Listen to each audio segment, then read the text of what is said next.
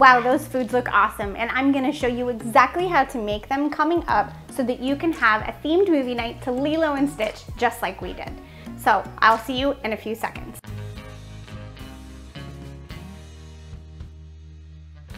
Hey, what's up guys? It's Bethany here again with Mommy's Movie Magic. Welcome back to my channel and for another fantastic themed movie night.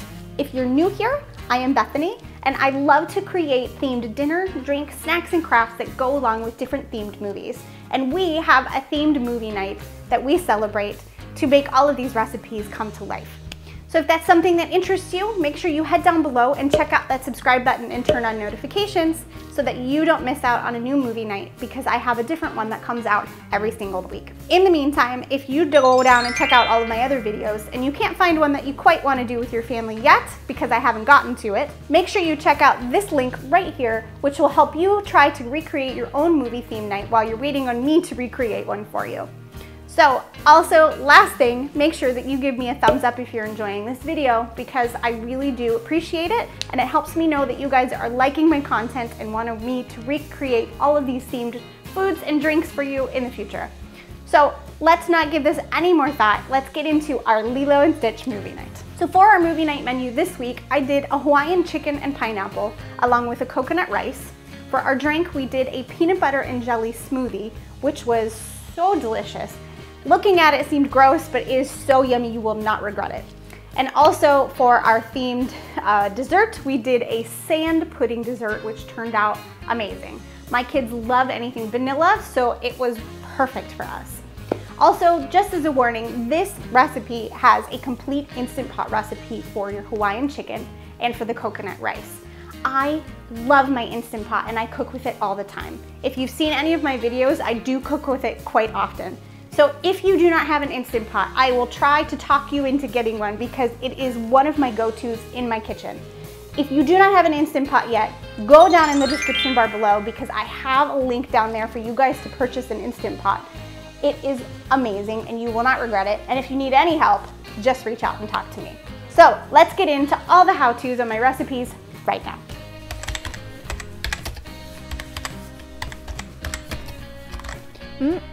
Let's get ready for our Hawaiian chicken and rice. So the first thing we do is put some oil in the bottom of our Instant Pot, and we want to hit the saute button until it becomes nice and hot oil on the bottom of your pan.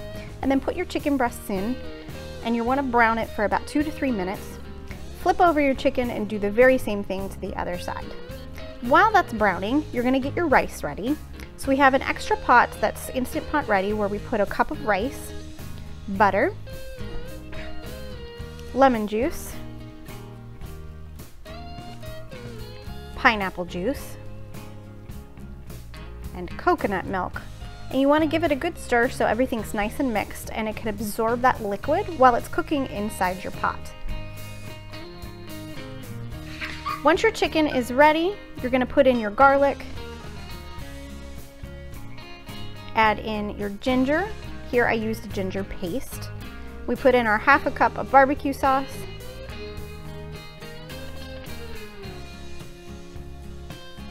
and our pineapple juice, and let everything just kind of settle down. Take the trivet to your Instant Pot and place it right on top of your chicken, and then place your rice pot on top of the trivet.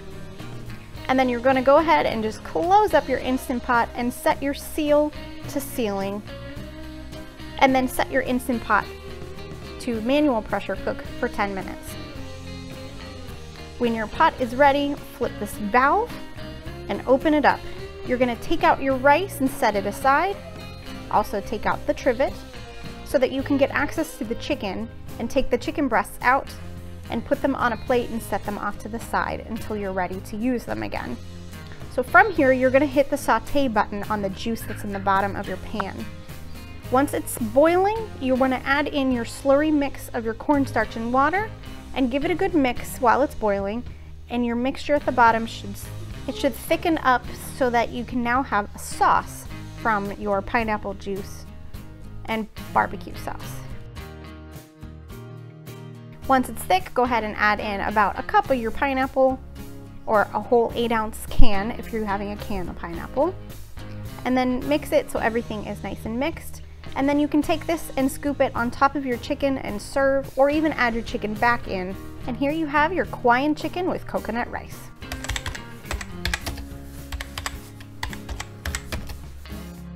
To get ready to make our sand dessert, we have to start out with our Jell-O vanilla pudding mix.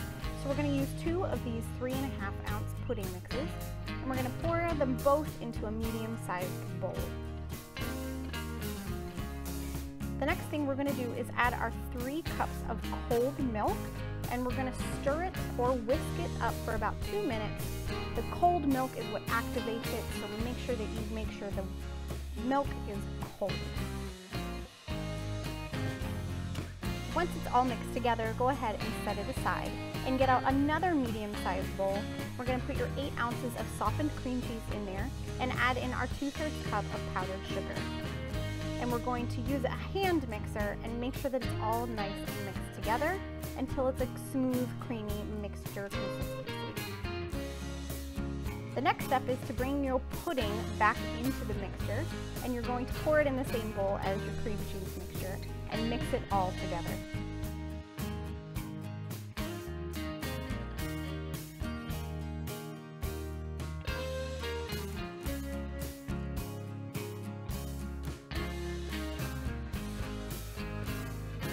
And the last step is taking your 8 ounces of whipped topping, and you're going to fold it into your pudding mixture that you've already mixed until everything is nice and smooth and mixed together.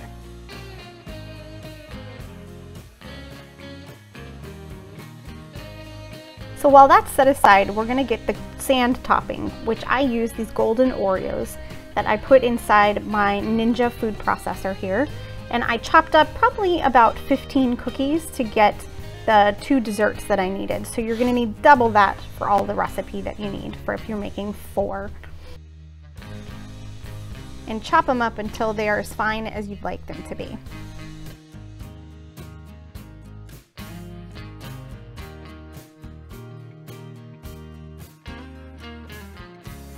You are ready to start assembling. So just start with some of your sand at the bottom, your Oreo mixture, and place the sand at the bottom and then put your pudding in the next layer. You can make it as thick or as light layers as you want to. I wanted mine pretty thick.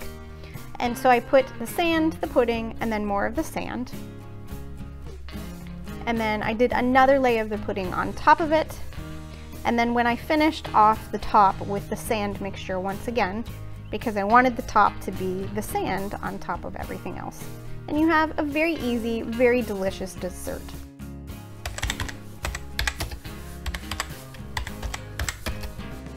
It's sandwich day.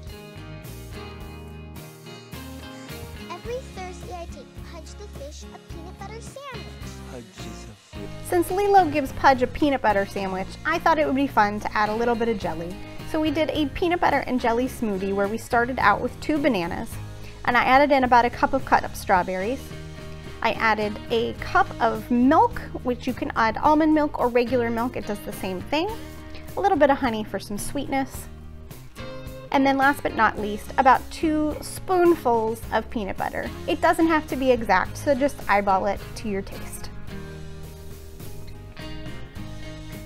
And you put the lid on and puree it all up.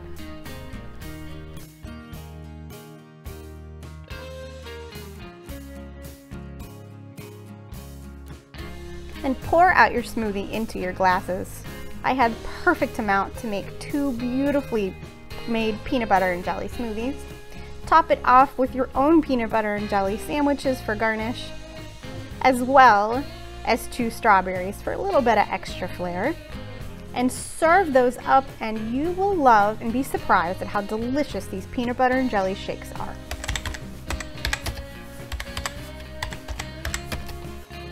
The craft project that we decided to do tonight was by Red Ted Art on YouTube, which I will include the link in the description bar down below. So to make this, we folded up our blue piece of paper and followed her directions on how to make a bookmark, and then continued to decorate it and cut it out and make it look exactly like Stitch. We used different colors paper to create his eyes, and his black for his eyeballs and the white in his eyes. And we also used red paper to make his mouth and white for his teeth. And we made also his ears to stick on at the very end. So I did most of the cutting because it was a lot easier for the girls to let me do it. And then I let them put the glue stick on the paper and they glued everything together themselves. They really loved it and it turned out super cute. And in fact, my daughter is using hers right now on her bookmark as we speak. So I hope you guys like it. Check it out in the description bar down below and let me know what you think.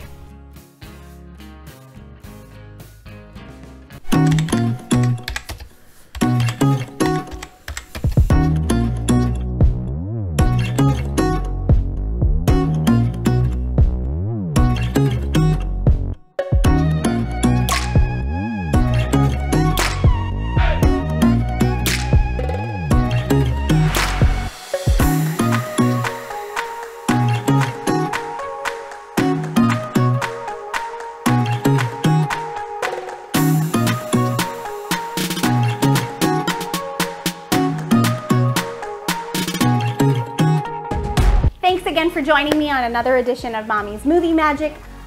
Go make those recipes. Let me know how they turn out. Make it your own even. Let me know what you did down in the comments below. Before you leave, hit that subscribe button, turn on notifications, and I will see you guys next time on Mommy's Movie Magic.